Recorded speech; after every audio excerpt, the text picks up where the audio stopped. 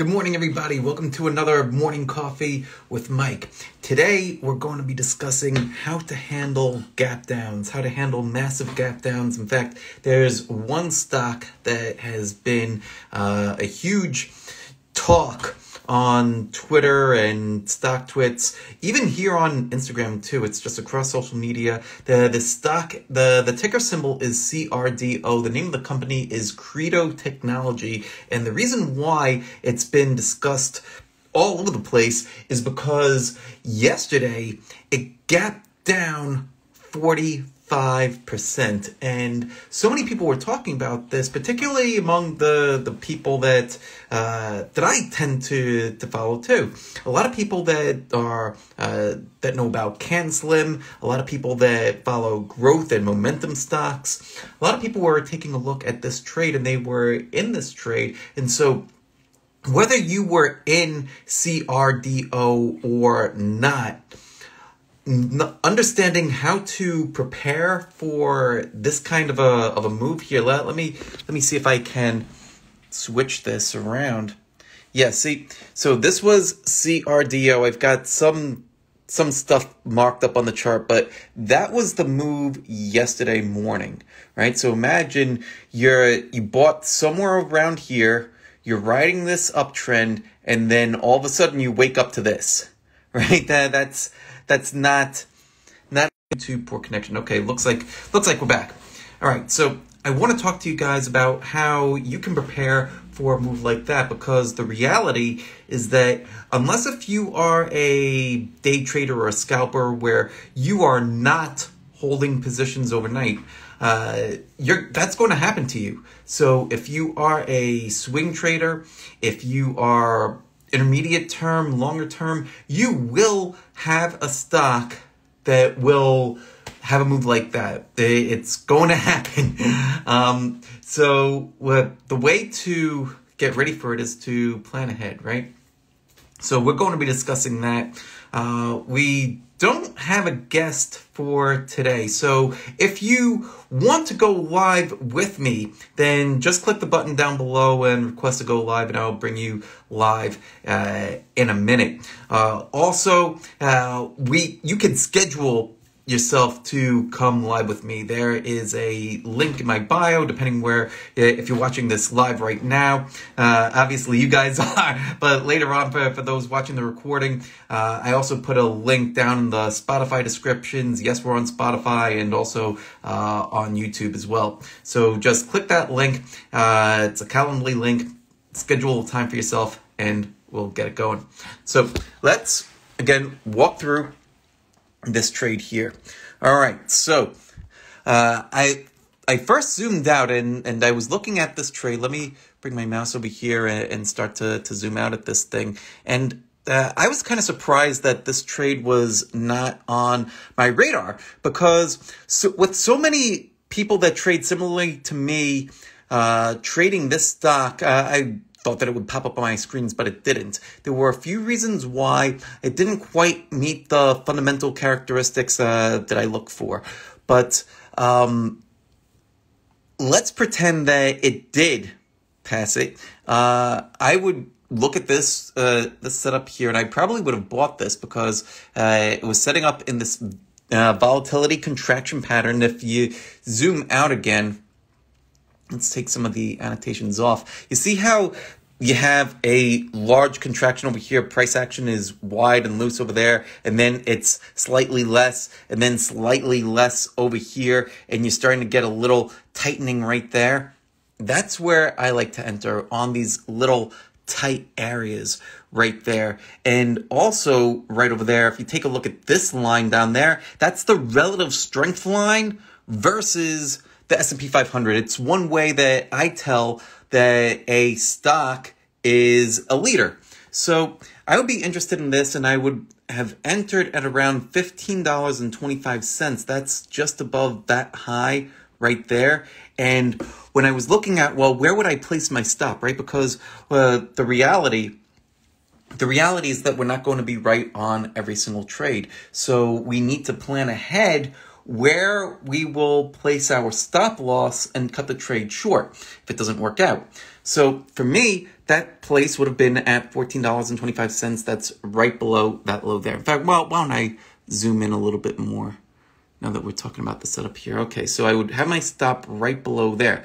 So price takes off, right? Price takes off immediately. And the way that I like to handle trades is to start scaling out right away. So I like to scale out at about 1 times my average gain and then twice my average gain. And that's a moving target because our average gain will be different over different periods of time. So if we take a look at, say, a month's time, right? How we did in January might be a little bit different than how we do in February. And how we do in February might be a little bit different than how we did, say, back in December. So you want to track that every single month. For me, my average gain has been about 7%. So that means that I want to be taking gains quicker. So for this trade, well, and for recent trades, I've been taking gains at 4.5% and at 9%. I'll take my scale outs there. So on this trade, I would have been out of half of it, right? I would have taken off some right about there. And then on day 2, somewhere right around here. Then I have a third gain that I like to take. I like to take what I call the high watermark. The high watermark is the level that trades run to, like the highest spot that my average gains tend to run to before they pull back and stop me out. Well, what's the highest price that they go? Lately, for me, that's been about 15% through January. So I would be looking to take off another piece of the trade right up here. So at that point, I'm out of 75% of the trade, and it's just the last quarter of the trade that I'm going to let run for as far as it possibly could go until it stops me out or gives me some other reason to sell. So with that in mind, I would have been holding that last quarter through this, and I would have gotten nailed right down here, and I would have lost 45% on that last piece of the trade. But here's how the math can start to really work in your favor. We did this yesterday with our VIPs. Well, we did this math. And so with those scale outs of at 4.5%, at 9%, at 15%, and how I'm sizing each one of those, right? So I'll take off half by the time I get to that 9%. Then I'll take off a half of a half, right? So a quarter at that 15%. And it's just that last quarter of the original trade that I'm going to let run on that gap down. My average price for all the different sales was $15.30. So here's what it looks like on the chart. I entered at $15.25. Theoretically, if I had taken this, I wasn't actually in this trade.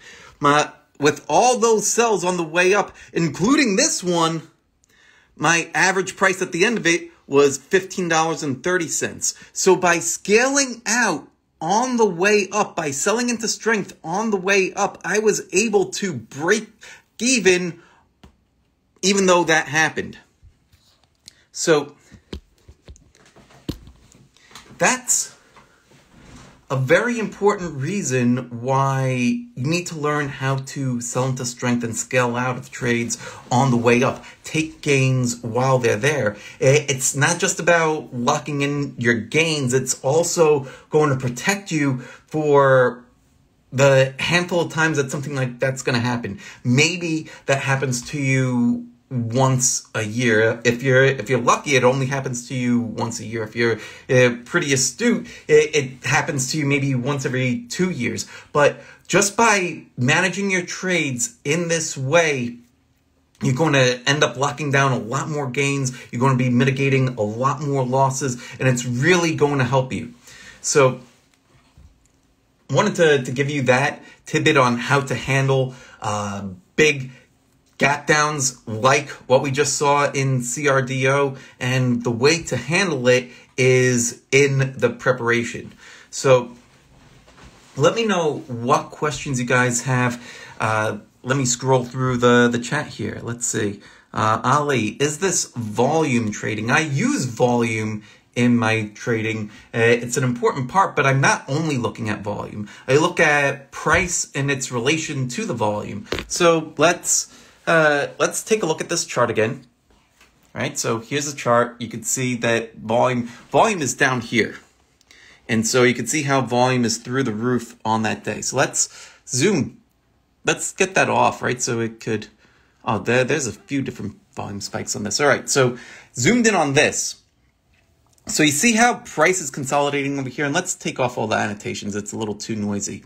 So you see how price is consolidating over here, and you have price coming down. And for the most part, volume is really drying up down here. Right? Do you guys see that? What that's signaling is that supply is not coming to market as it's being sold off over here. That's a good thing.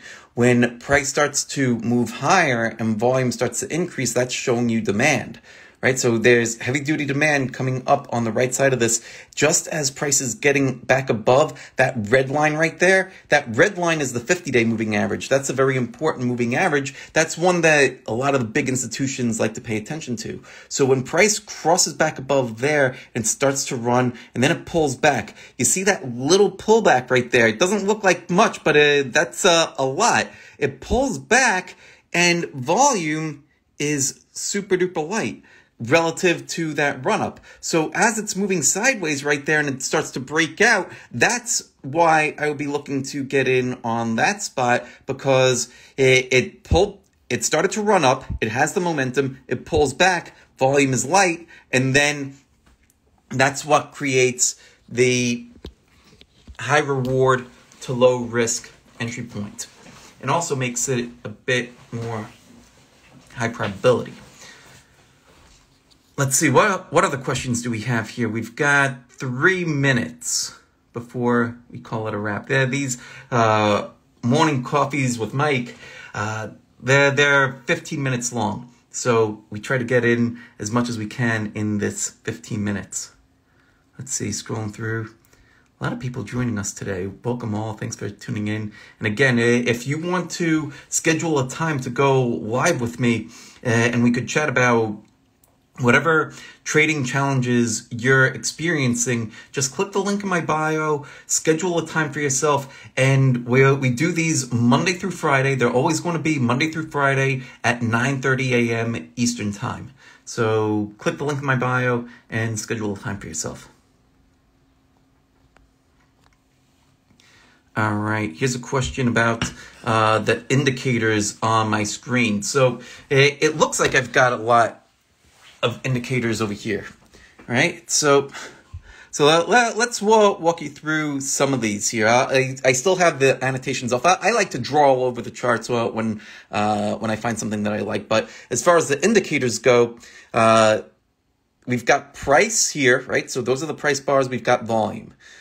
This squiggly line right there, that is the relative strength line versus the S&P 500.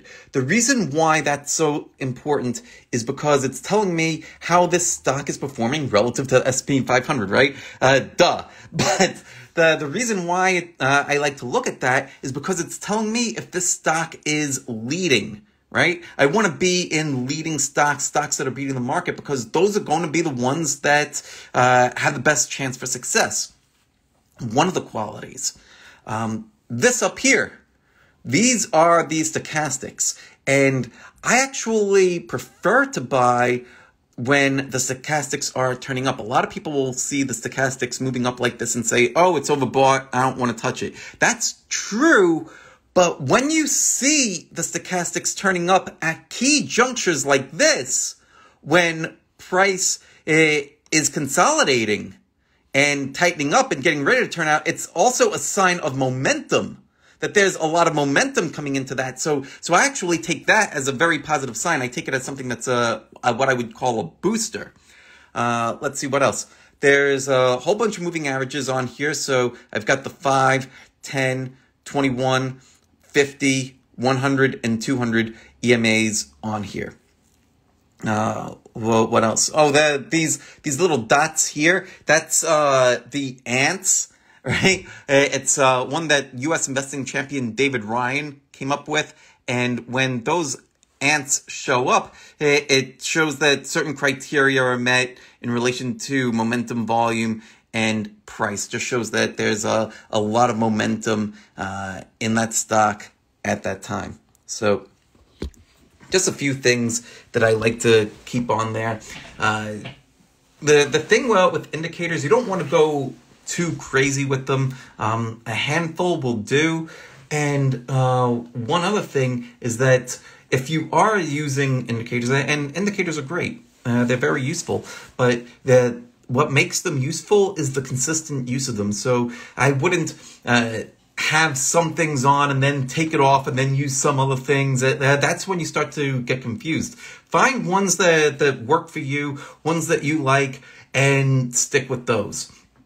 The way that I found out about the ones that I like, studying masters, modeling their success, incorporating other indicators as I studied over time and tested them out, liked certain things, didn't like other things, tossed the ones that I didn't like, and that's kind of how it goes.